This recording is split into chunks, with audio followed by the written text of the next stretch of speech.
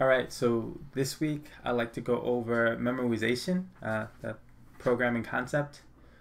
And it was requested in one of the comments, but also because I'm preparing for interviews, I have to go over this stuff anyway, so it's good to document it. So if I ever have to go over it again, I could just rewatch this video. Anyway, besides that, it was also pointed out recently that the chirping from the fire alarm was driving people crazy. My apologies. The battery has been changed, and hopefully you will no longer hear it in the future. With that being said, let's get it. Alright, so let's start off by defining what memoization is. And to note, I say it really slowly, but that word, memoization, because I never know if I'm saying it properly. It's one of those things I've always read and never really heard. Anyway, besides that, starting off with the first sentence. In computing, memoization, or memoization, two different spellings, is an optimization technique used primarily to speed up computer programs by storing the results of expensive function calls and returning the cached result when the same input occur again. So let's go over that sentence. This technique, memoization, is more or less having a cache of results that are associated to expensive function calls. As in, you take in this input, you calculated the first time, it took a really long time to calculate, you don't want to do that again, so you store it somewhere. And next time you get that same input, instead of doing the calculation again, you go to your lookup table or something along those lines, your cache, and then you just return it back. So that's pretty straightforward. And if we scroll down a little bit to the overview, they go a little bit more in depth. So starting from here, a memoized function remembers the results corresponding to some set of specific inputs. Subsequent calls with remembered inputs return the remembered result rather than recalculating it, thus eliminating the primary cost of a call with given parameters from all but the first call made to the function with those parameters. So that's kind of exactly what I said just now, where you remember the input. So if you get the same input twice, you only have to worry about the cost of running the full function call during the first time you receive that input. The second time you receive it, you already remembered it, and you just return the cached result. And as a result, the primary cost, or the cost of running this function, typically happens only at the initial time you see the input. All subsequent times are just fast because you're pulling it from cache. Alright, starting from here, a function can only be memoized if it is referentially transparent. That is, only if calling the function has exactly the same effect as replacing that function call with its return value. And what they mean to say here, to be more explicit, is if you have a function and your function takes a parameter, let's say a, f of a will give you b. And that is always the case, regardless of when you call your function or how you call your function. And if that remains true, then the act of caching those values, caching that input and value, is the same as calling the function. So for a subsequent time, if you get the same input a, instead of calling the function and running through that cost, you can just look it up in your cache, and you know for a fact that the answer is going to be b. Well, you know that b, it's okay to return b because the function would have returned b anyway. And I want to read this last sentence here because I think this is important. While related to lookup tables, since memoization often uses such tables in its implementation, memoization populates its cache of results transparently on the fly, as needed rather than in advance. And the distinction here is more or less academic, but at the same time it's needed for implementation purposes. So for lookup tables you can populate at any point in time. You can populate them during, you can populate them before function calls. It doesn't really matter when you populate them, but you have the option of populating them prior to any function call being made. For memoization, populating the cache happens transparently on the fly, as in when you make a function call, let's say a comes, and you make that function call with the input a, and you get a result b. At that point in time, during the call, you're going to insert that key and value into your cache to remember it for subsequent calls that you can just look it up. And to see an example of this, if we scroll down, they did factorials, and we'll rewrite this in Rust so we can see it. But, well, this is the example of factorial regularly, and then down here is the addition of a lookup table. More or less, because factorial is factorial, they're doing it recursively here, where they have, if n is equal to 0, then return 1. This is the base case. Else, return factorial n minus 1 times n. And this will recursively go all the way down the stack and up the stack, doing n times n minus 1 till they get to 1. In essence, just a factorial. When you come down to the memoization version of it, the only real difference is they added a step here. So starting from the top, we have if n equals 0, then return 1. So the base case is here. If n is, else if n is in the lookup table. So check to see if n is in the lookup table. If it is, return the value for n in the lookup table. And if it's not, do the calculation. Let x equal factorial n minus 1 times n. And then before you return it, make sure you store it in the lookup table so that next time if you get the same input, you can just find it in the lookup table and you wouldn't have to go through this process. And then you return x. And they give more details about how that looks in terms of factorials and what it saves you in terms of runtime, but we can see that when we do it in Rust. So let me open my editor. So for this video, I already wrote out the code to see what I did. Oh, I'm going to go walk through the code, but first I would like to show you that I have the logging implemented. So let's look at my cargo.toml file. Oh, and I think that's one directory up. Yeah, there we go. So let's cargo.toml. The only thing I really have here is log and n logger, which we already covered in the previous video.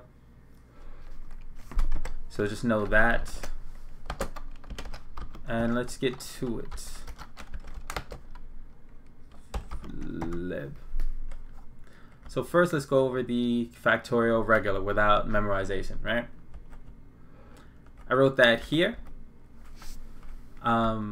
As you can see, it just takes in I32, returns an I32. I put a debug statement here so we can track it to see the different levels of the stack as it goes down. And then the recursive call, as we covered in the recursion video, is simply just a match statement where if n equals to 0, return 1. If n equals to anything else, return factorial n minus 1 times n, just like they had in the Wikipedia page. So it's pretty straightforward. And then I wrote a test to cover it so we can see it. And oh, so this is something I talked about in the login video but didn't demonstrate. In the test module, right? You created a init function, which is in the documentation, for the logger. And then in your test, which test factorial is right here, bring that up higher on the page, you run the initialize function within the test, and now you have access to the debug statements, if you have any. There are any logging statements if you want to see them printed out. So as you can see here in the test case, there are two. There is a test case 5 and 120. In terms of how I wrote my test, I created a test case struct that takes input and expected. So to read this, it's more, here is a vector of test cases. Here's the test case with my input as 5. What I expect to return is, I expect 120 to be the return value. Here's the input of 3, and I expect 6 to be returned. And then for cases in case, for case in cases, I just iterate over that and make sure all of them are as expected, that the result is equal to the case.expected. And this line does not need to be here at all. Remove that. Cool. So let's look at the test, or let's run the test. And to run the test, I just want to run that one test. I have Rust log debug because it needs the environment variable set for the logging to show. Cargo test, and then I have a partial name for the test, so it only runs this test and not the other test as well. And in order to see the debug, you need to have no captcha passed to your test. Which the syntax is -- space -- so it gets passed to the other internal binary. And let's see it. So as you can see here, right, the first test case went 5 and we expected 120 as the result. And in the factorial function we had the debug statement. So here we see the 5, 4, 3, 2, 1, 0, and then it stopped because at 0 we hit our base case, and if n equals 0, return 1. Then it went back up the stack. We didn't track back up the stack, we just tracked going down. And in the second test case we see that it starts from 3 and it goes 3, 2, 1, and then 0, base case. So this is exactly what we expect from a factorial function that is written recursively. So yeah, everything is as we expect. Now to add memoization to it, one of the approaches I took, or the approach I thought was most straightforward, is just using a dictionary and creating a struct to hold it. So let's go back to the code and we can go over that real quick. Alright, so I created a struct called factorial and I gave it a cache, which is just a hash map, I32, I32, where the first one is going to be the input, and then the second one is going to be the output. Simple enough. And then in terms of implementation, I gave it a new function just because we should in Rust. Not necessarily needed, but we should. But coming down to the meat and potatoes of it, the code actually didn't really change much. So we still have factorial. It is now a mutable self because I'm updating the cache, so it needs to be able to change itself. But the n input is still I32, the result is still I32. I still have the debug statement right at the beginning of it so we can track how it goes down the stack. And then one thing that's slightly different from the Wikipedia page is that I put the lookup at the beginning of the call instead of within the middle of it. So they did an if, else. I did a check the lookup table, the cache, and then I added the recursive call. And the main reason why I did that is because it was just easier to write this way. So we come to n, we do the same match statement. If n equals 0, return 1. If it does not equal 0, we have the recursive call here, set it to x, and then we insert the key and value, so n and x, as we're going along the stack traversal for this recursive call of factorial. And then we return x. So more or less, the code hasn't really changed much. There's just the addition of, on line 30, the insert into the cache, and on line 22 to 24, checking the cache and returning it if it exists there. Okay. So in terms of tests, here we go. I wrote 3 test cases. And the reason why I wrote 3 test cases is because I want to exemplify what it really means to, or what it looks like to retrieve things from this cache. So we have the init function that initializes the debugger. And then we create a new struct of our factorial, right? But for our test cases, we have 5. And the reason I use 5 is because, one, we're already familiar with it because we used it in the first one. But also, it goes 5, 4, 3, 2, 1, 0. So after you run this first test case, all of these cases should be in the cache. As in the next time you run a call for factorial, if it is any of these numbers, we only have to look at the lookup table, and then we're done. And that's shown in the second test case, where we see 3 and the return value is 6.